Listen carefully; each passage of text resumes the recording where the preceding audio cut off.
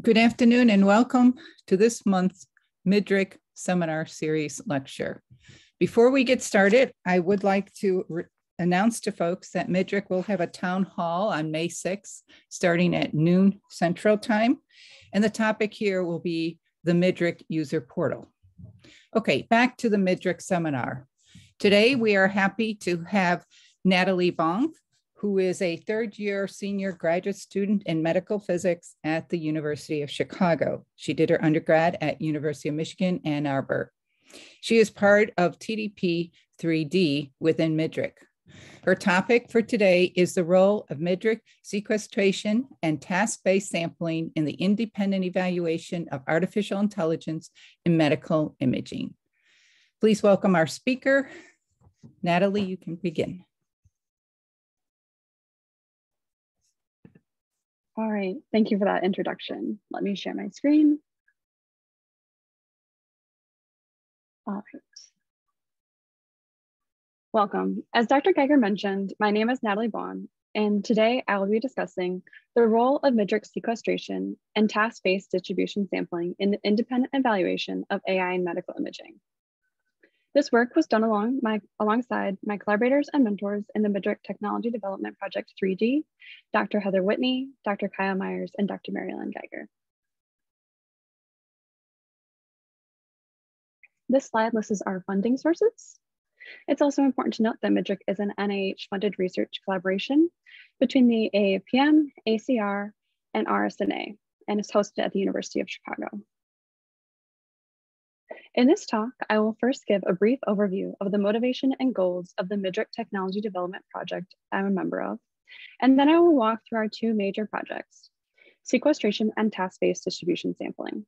For both of these projects, I will discuss major aims, describe the processes developed, and give an example of implementing these processes. I'll end by discussing a few limitations and overall conclusions for this work. First, a brief introduction. Despite recent interest and excitement about AI in medical imaging, lack of diverse datasets remains to be a critical issue. From this example published in the MIT Technology Review, at its time of publication, hundreds of algorithms had been developed for COVID diagnosis, and seemingly none of them were deemed to have any clinical utility. In a quote from the publication this review article cited, there were multiple key reasons for this shortcoming, including lack of representative patients in control groups, non-standard exclusion of patients, and overfitting of AI models as a result of the limited data used. As we can see, most of these issues stem from the data itself used. To further show this importance of the data used in AI training, this preprint paper provides a rather shocking example of AI being able to trivially predict self-reported race from medical images alone, a task which radiologists themselves cannot do. The risk of this work in a clinical setting comes as a result of the potential bias that could then be introduced when an algorithm unknowingly uses self-reported race to bias decision-making, resulting in misclassification or misdiagnoses. From these examples, we can see that collection and curation of high quality and population representative data is critically important to the clinical utility of AI. Testing these algorithms on independent data is key to estimating future generalizability. However, collecting this data is particularly difficult in medical imaging. To help address these issues, the MIDRC Technology Development Project 3D contains two key projects. The first is creation of a sequestered data commons for independent testing of algorithms. The sequestered data commons exists as a subset of about 20% of all the data that is submitted to MIDRC. It is restricted from public access and not posted on data.midrc.org as shown here. The sequestered commons itself will act as a large pool from which representative samples can be drawn to act as test sets to estimate nearly real-world performance of AI algorithms.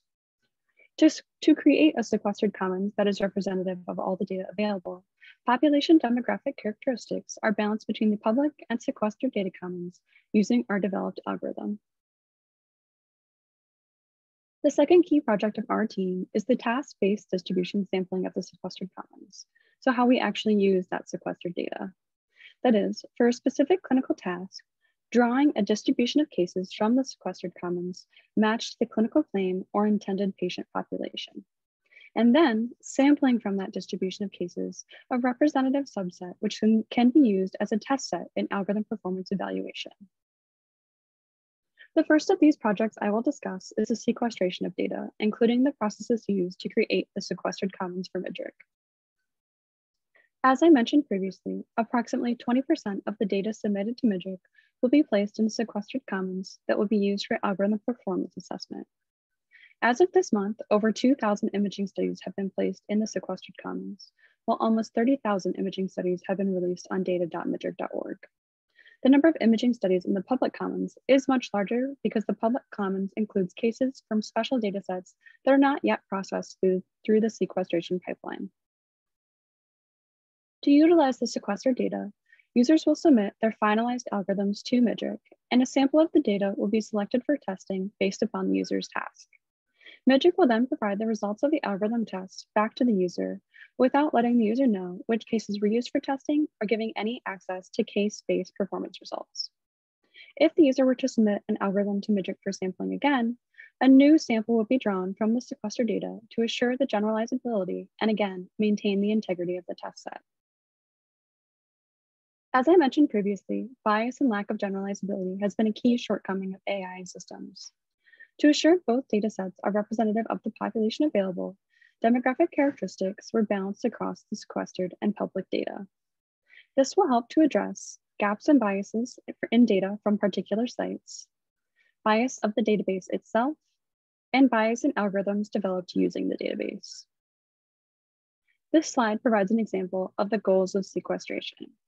Here we can see that incoming cases are placed into the respective buckets of the public commons or the sequestered commons in batches, where each batch is proportionally split between the two subsets.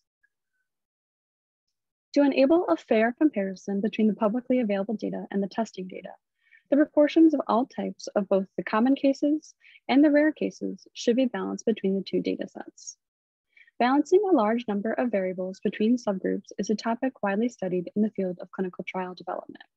However, similar logic has rarely been applied to the field of machine intelligence due to the nature of relatively simple trained test splitting in small independent datasets. First, I'll give an overview of our current processes for sequestering data. Prior to sequestration, de-identified clinical data of COVID-19 patients are submitted to MIDRC through data input portals hosted by ACR and RSNA. Quality of submitted medical imaging studies is assessed, and the associated metadata are harmonized for representation within the data model at data.midrc.org. Subsets of the incoming data are then designated as open or sequestered on an ongoing basis in batches created at a regular interval. To actually do the sequestering, first, de-identified patient IDs are compared across all previously processed batches, and any data of patients for whom there is already data available in either the public or sequestered commons are placed in the applicable commons. This process assures that all images from longitudinal studies of a given patient are contained in only one of the commons.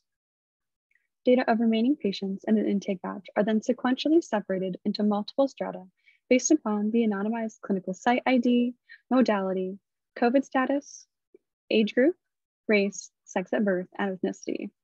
Within each resulting bin, the patients are then randomly assigned to the open data set or the sequestered data set with proportions of approximately 80 and 20% respectively, aiming to balance the joint distribution of all stratified variables.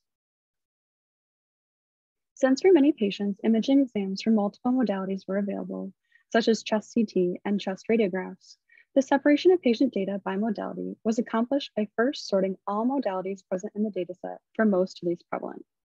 Patient data were then sorted by the most prevalent image modality for each patient, and patient images from any other less prevalent modality are simply sorted with that data.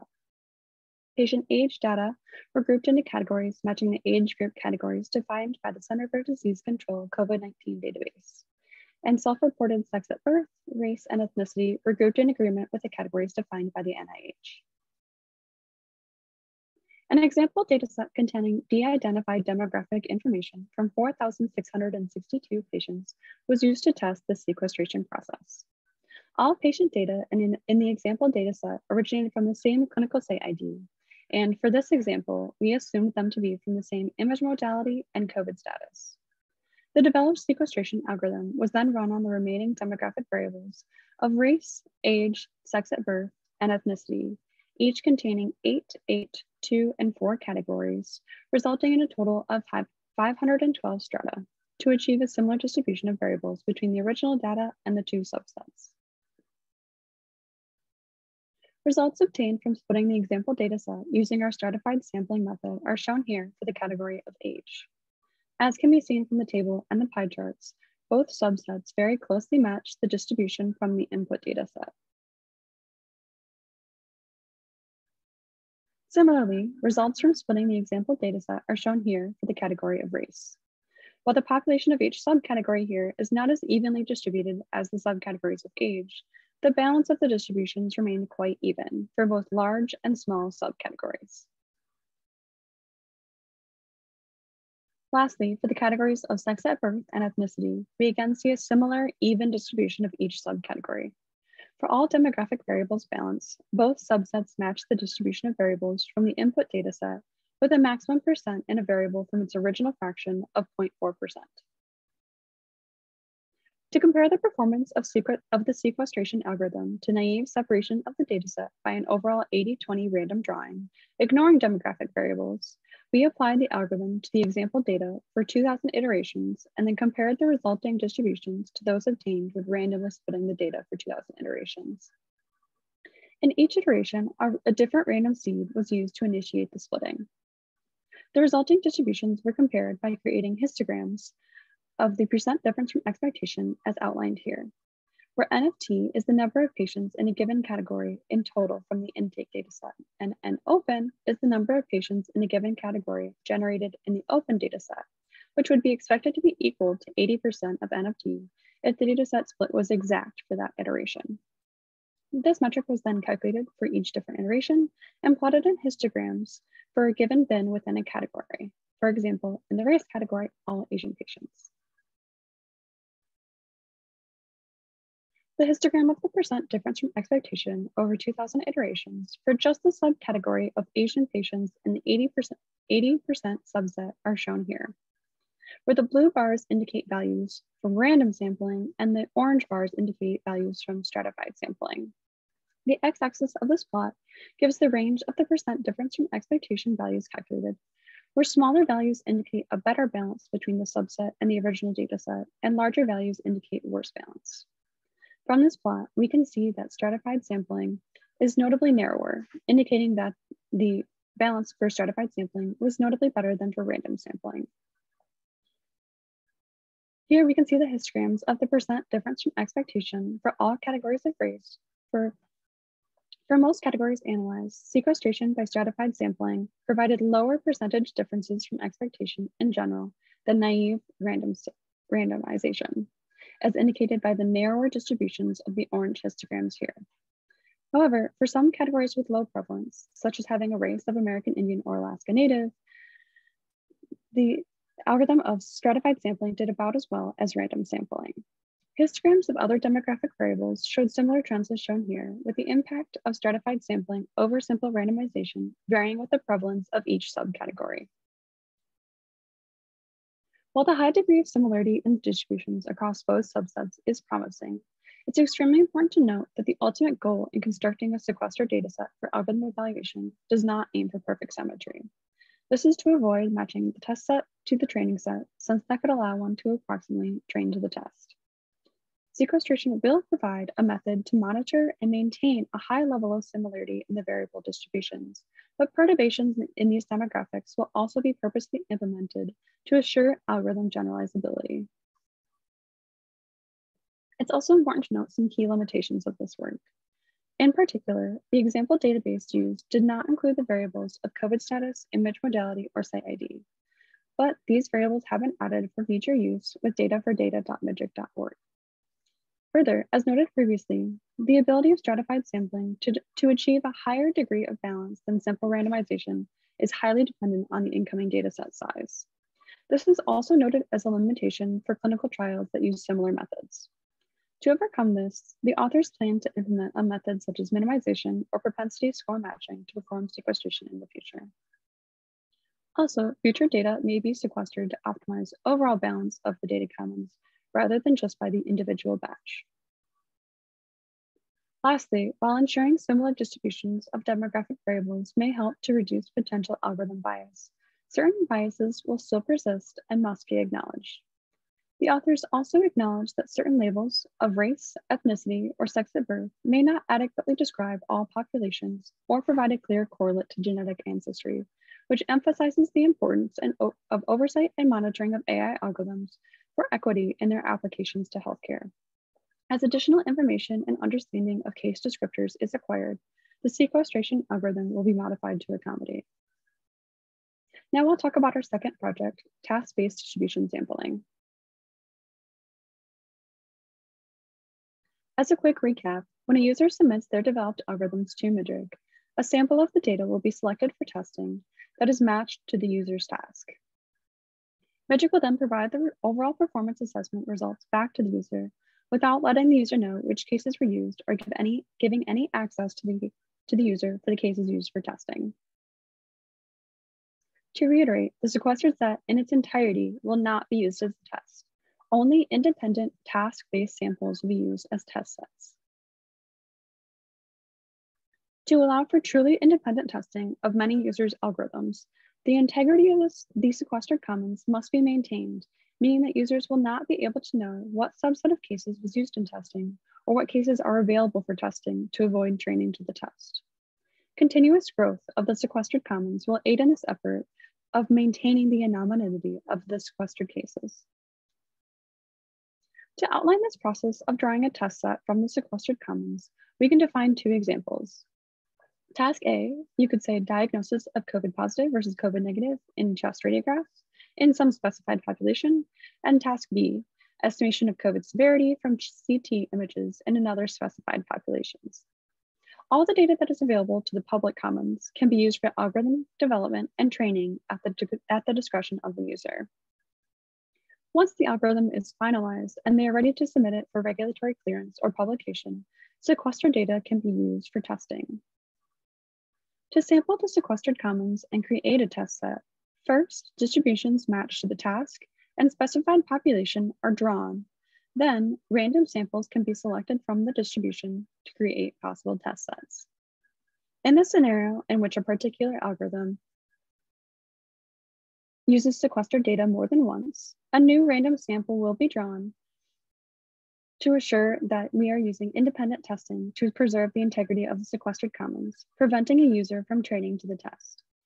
A similar sampling of the drawn populations could also be accomplished for task B, but the underlying distributions would include a different subset of patients matched to the specified population.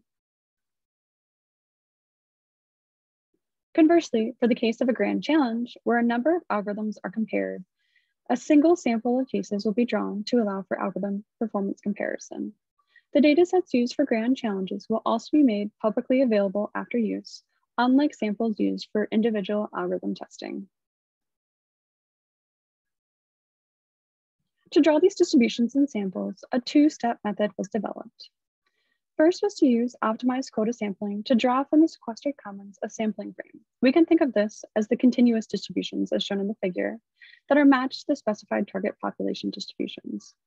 The second was then to select a simple random sample from that sampling frame to create approximately independent test sets matched to the target demographic. The first step of this process is to compare the overall population of the data available, here the entire sequestered commons, to the specified target population distribution. Differences in each category of interest will define the margins by which the drawn distribution will have to be modified to reach the target. So here we would calculate the differences in, say, the race category between the available proportion of each subcategory and what we are aiming to get in our target population.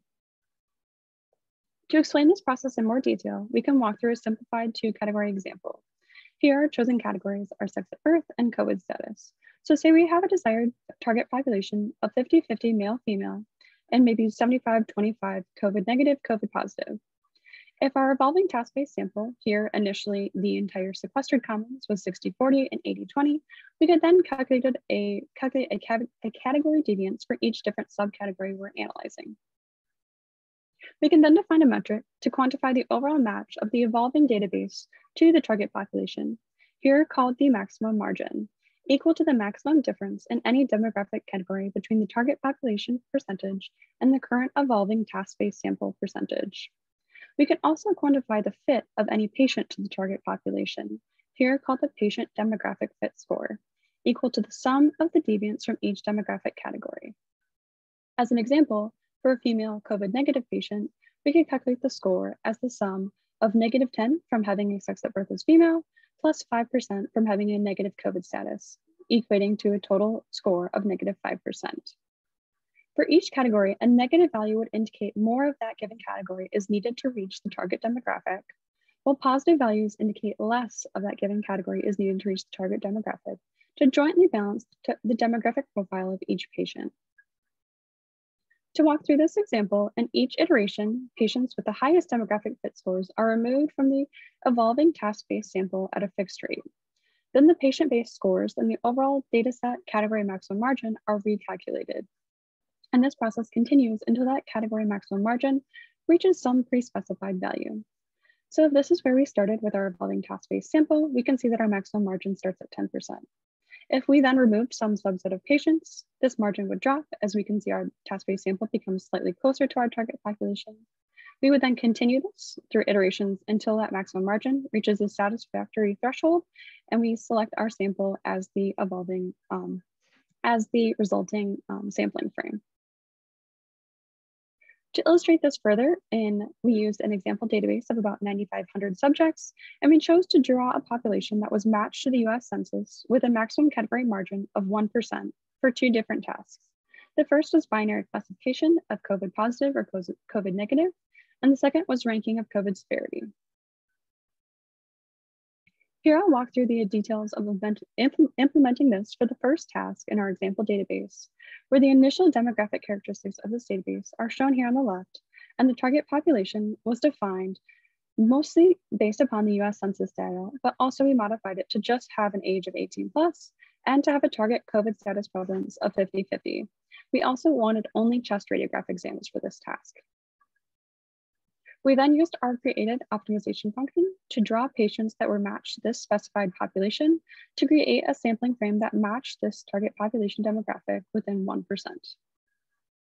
If we were to plot the patient demographic fit deviance metric for all patients in the example database at 3 points throughout this optimization, we see the pattern shown here, where the initial iterations of histogram scores is quite wide, showing a broad range of patient demographic fit metrics.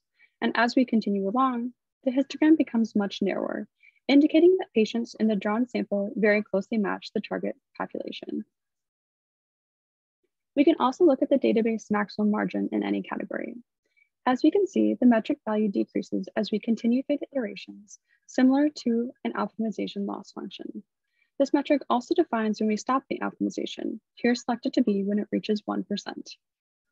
Discontinuities in the slope indicate a shift from one category dominating the max percent deviation to another category as subjects are removed from the sample and the overall demographic distribution shift. To discuss the results of these example tasks, here I'll first highlight the differences between the tasks. So the first task was looking for COVID diagnosis and just chest radiographs. So we wanted a COVID status of 50-50 and again, just chest radiograph exams. For task 2, it was slightly different. We're just looking for COVID severity. So we only wanted a COVID status of positive, and we were just looking at CT images. Again, we were matching both of these tasks to the distribution of demographic categories in the US Census. Using our 1% maximum category margin, we were able to draw 971 patients for the first task and 593 patients for the second task. If we were to collect possible test sets with approximately 10% overlap for each task, we'd be able to draw possible test sets of about 100 patients for the first task and about 60 patients for the second task. Now I'll walk through a few sampling limitations and future work for this project. As I kind of alluded to on the last slide, the size of the selected test set at the very end is limited by the availability of the data in the commons and the similarity of that specified population to the available data. So if we had a very different specified population than what was available, the size of that available test set may be very small. In addition, test sets cannot be infinitely sampled for performance assessment without compromising the integrity of the data commons. So the size of the available test set will help us to define the potential repeatability because it will depend on the overlap between available test sets. Now I'll walk through a few conclusions. In review, we have discussed a few key achievements. The first is the establishment of a sequestered data commons through multi-step stratified sampling algorithm. This is currently in use for data processed for MIDRC, both for data at data.midrc.org and for sequestered data, and we have sequestered over 2,000 imaging studies. The second is the development of a task-based distribution sampling algorithm using optimized quota sampling. And this is preparing for implementation, both for drawing from the sequestered database for algorithm testing and for use in grand challenges. As a final reminder, the sequestered data is for testing algorithms that are already trained and ready for the next step, whether that be publication or regulatory clearance. It is not intended to be part of the training process, as no case-specific feedback or anything other than an overall score is given. Additionally, if an algorithm is submitted for evaluation again, a new random sample of data will be drawn to test the algorithm to maintain the integrity of the sequestered commons. In conclusion, creation of a large common sequestered data set, which can be sampled for specific task-based algorithm performance evaluations, could provide increased evaluator confidence and potentially a new gold standard in the field of machine intelligence. Further, a sequestered database for algorithm testing could allow for expedited clinical implementation if algorithms developed for medical decision-making if accepted by regulating bodies. I would again like to thank my funding sources, all the members of the MIDRC Technology Development Project 3D, and our close collaborators, the MIDRC Technology Development Project 3C, as you see in this nice Zoom picture here. All the members of the Geiger Lab, the members of the Chicago Graduate Program in Medical Physics. Particular thanks to Dr. Jean Pinello and the team at Gen 3 Data Commons for their assistance. Thank you for listening to my talk, and you can learn more about MIDRC at our website at midrc.org and at our media accounts at Twitter and YouTube.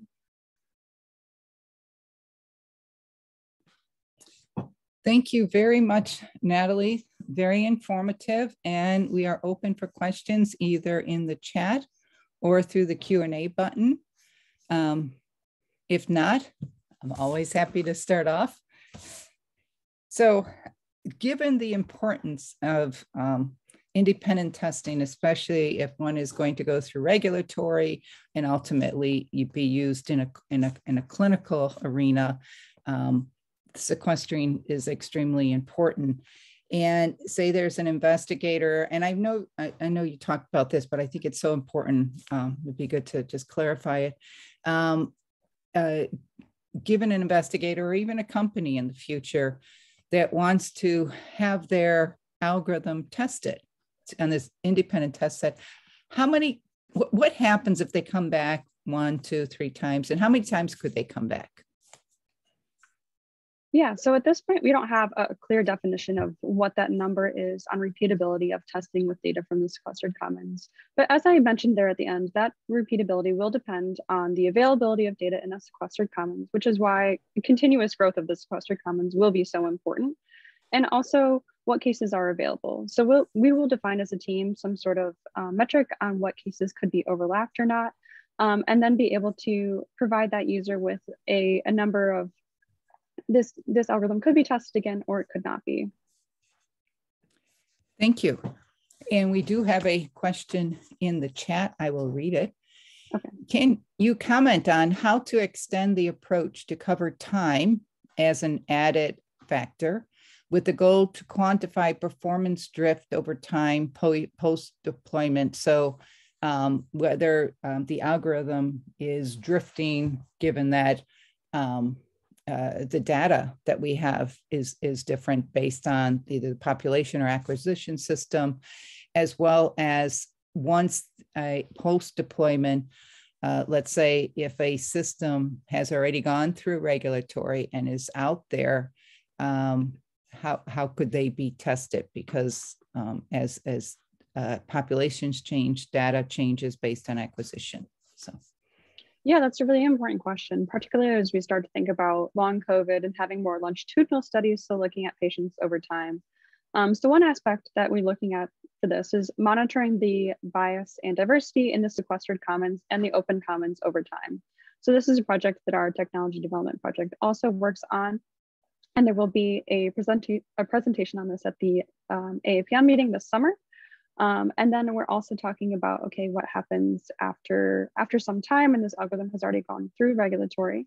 So at that time, hopefully our sequestered commons has grown and they could come back and test again to assure that their performance is not drastically changing with the new available data. Okay, thank you. Questions are popping up. Another one in the chat, and then I'll go to a Q&A one. How do you decide on the required testing sample size from the sequestered cohort for each application?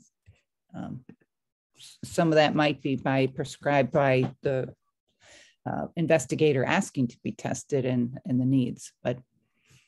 Yeah, so there's a few different ways we can look at it. If we're just looking for independent algorithm evaluation, so for a given user, that will depend on the specified population that they will be looking for. So the size of the sample that we can draw will depend on that specified population.